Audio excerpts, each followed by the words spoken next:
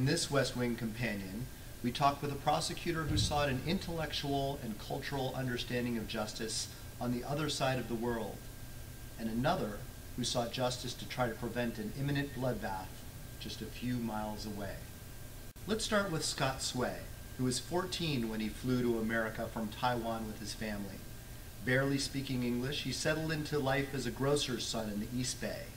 About 36 years later, Scott, who is now an assistant district attorney in our office, found himself flying to China as kind of a criminal justice diplomat. While there, he lectured about American justice to Chinese police officers, learned about the history of the vast country's unique systems of justice, toured ancient water towns, and learned from a police officer the bewildering Mandarin title of the Bourne identity. Welcome, Scott. Good morning. Thank you for having me. What's the main difference, if you could tell me in sort of a basic way, what's the main difference between the Chinese system of criminal justice and the American criminal justice system that you work in? Good question.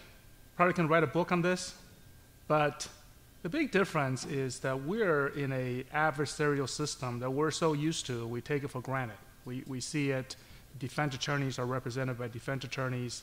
Our justice system is a result of almost a competition, a combat between the defense and the prosecution, and ultimately 12 people in the jury will make a call for the community.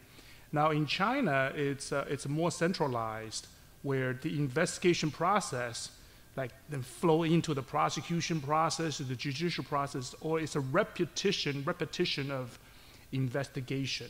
So a single body will go through all the evidence and make a determination whether or not an accused person is guilty of a crime. So they don't have sort of the classic defense attorney advocating for the defendant and the prosecutor advocating for the people. It's less of a like you said, a competition. Well, Sean, they actually do, but not in the way that we see it. Their roles they're not as expansive as in our system. Their role, I think part of it is also westernized a little bit, but not to the degree that we're experiencing. What's the Chinese perception of law enforcement? By Chinese perception, I mean maybe the average citizen's perception of law enforcement. Is it different than what Americans might think of our system? Yes, because I still do think that the Chinese, even though communist revolution has changed a lot of the culture there, but I think still, fundamentally, they still feel like the government officials, such as the police, trickle down to the police, they're appointed by the leader. In the old days, it would be the emperor, and the emperor was the son of heaven. So for these officials, they carry some kind of a special power. If my neighbors cannot understand my innocence in this, you should understand, because you are appointed by a higher power to judge me. So there is some certain expectations they have, and also respect that they have for that kind of a government entity that I think it's not part of the American culture. So Jeff Rosen would be the son of heaven in our system. Sure, he would be appointed by the son of heaven to govern all of us, and he should know things that we don't know. He does. Is there a lot of crime in China? And if there is, or what type of crime is there? Is it different than what you see here in America? It's interesting. When I toured their crime lab, and I asked them what is what their DNA technology, what kind of crime do they use to use DNA to solve? They say, well, the big thing is burglaries. So a lot of property crimes over there. But also there are crimes over there that would probably, in a system where it's somewhat totalitarian, they may quantify or describe certain things as crimes, but for us it would be, just some guy walking down the street saying something about the government, So it's kind of hard to have a fair comparison, because what we call crimes here and what they call crimes there, it's not always the same. A lot of stuff is the same, murders and rape and things like that, but there's some nuanced stuff that it's kind of hard to quantify. Speaking of nuance, did your trip change your perception of China at all? It did. Although I'm of Chinese descent, I was not very familiar with China other than from what I read. Going over there, I read I saw a lot of things there that really gave me a very good perspective, good just a different perspective on how we see China and how they see us in many ways. So I thought it is true that you can read as much about a place that you're interested in, but by going there and walking around and talking to people, it really gave me a different, deeper understanding of what's going on in China. What do they think of our justice system, for instance? Do they have any perceptions about how we do things over here in courts? I think for the most part, they know very little about what we do here. I think they do see us as a capitalistic country. And I think they make the assumptions, probably analogous assumptions about us as we do about them being a communist country. You know, we're a country that excelled in our own right, and they feel like they also excel in a at least not the kind of democracy that we are, but they feel like, hey, we can be just as successful moving within 50 years from probably one of the poorest countries in the world to the second biggest economy. So they are very proud of that, and that's, to me, they feel like that's vindication to them that the American way isn't the only way to succeed in this world. All right, now, toughest question. What is the Chinese title of the born identity? Well, okay. It's, as you know, we talked about this a little bit, Sean, that when the American movies gets taken over to China, they put a different title on there because the culture is different. They're trying to, it's marketing, so they're trying to put a title, certain words in there that will make people want to go see the movie. So born identity actually really has very little meaning if you translate it to Chinese. It's just somebody's last name identity. So what they did was they made it, I don't remember now, some kind of a, ghost identity or something that, but when I was talking to the Chinese about the movie, they was, oh, we love this movie, this is the movie, and they say it in Chinese, and I was thinking, I've never heard of that movie before, so we spent a lot of time figuring, oh, that's James Bond. Okay, I get it now. So it's very interesting. That's an interesting question that you asked me, because there was a lot of these little cultural gaps that when we spoke, and we thought we were speaking about one thing, but it's actually something entirely different. Great trip, though, huh? It was a great trip, and I thank the district attorney for allowing me to go. Hopefully, my talks over there has, trigger something in them as well, and I hope that we will have more exchanges like that in the future. Thank you very much. Thank you. Have a great day. You too. I'd like to welcome Deputy District Attorney Chris Walsh, whose work in the middle of one night with the Campbell Police Department may have prevented a terrible tragedy. Set this up, Chris. What were you doing that night? Well, I was sleeping. Is what I was doing before I got a phone call. And I was on search warrant or on-call duty. And being on that sort of assignment is very unpredictable.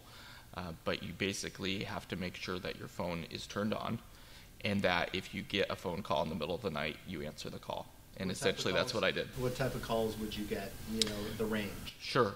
It could be anything from a homicide that took place, an officer-involved shooting that took place, or an in-progress crime that detectives needed some kind of quick response on.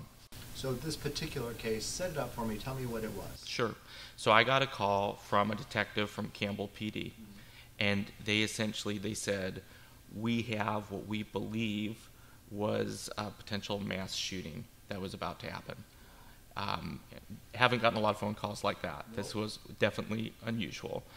And the detective basically gave me some information and told me they had received a phone call from the ex-wife of the suspect, who had alerted the police that she believed she was scared because she thought there might actually be a mass shooting, right, based upon some text messages she had received from her ex. The police responded to that, and when I got the phone call, they had just detained the suspect, and they had his place of work surrounded by police officers, and they wanted to get into that place of business because they believed there were essentially an arsenal, a bunch of weapons. So you threw on some clothes, and what did you do? I basically spoke with the detective. We went through the search warrant he had proposed, where he laid out all of the reasons why the police had probable cause to go into that business, why they believed there was a mass shooting, why they needed to seize these weapons.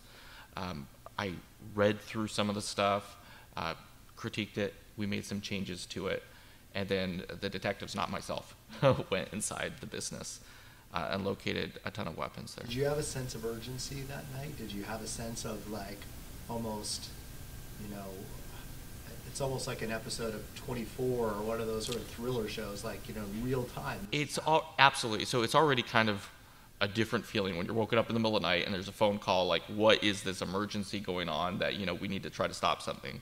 But in particular, when you're talking about a mass shooting, and at that time, it had not been very long since there had been some horrible mass shootings.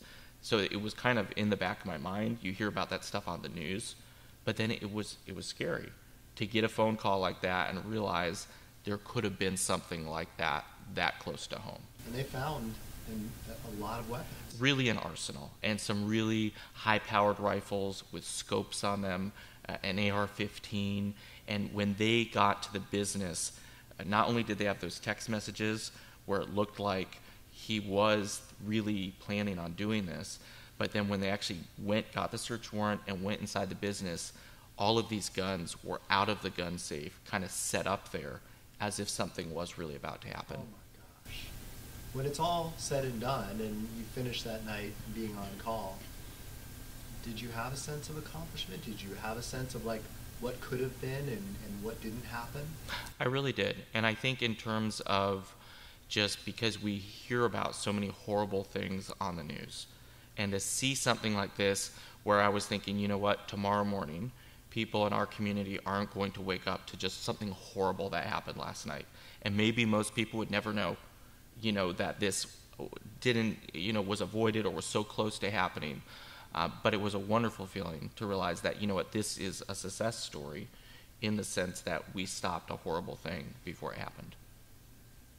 Some people, maybe people who watch a little bit too much TV, might think that prosecutors simply show up in court, grill defendants until they confess, right, on the stand. But your role that night and other prosecutors' roles are sometimes to work hand in hand with law enforcement in real time to prevent crime from happening or to deal with crime as it's happening, right? Right, and that is a big part of what we do that probably isn't as obvious to most people. It isn't just a 30-minute Law & Order episode going into court, getting that conviction.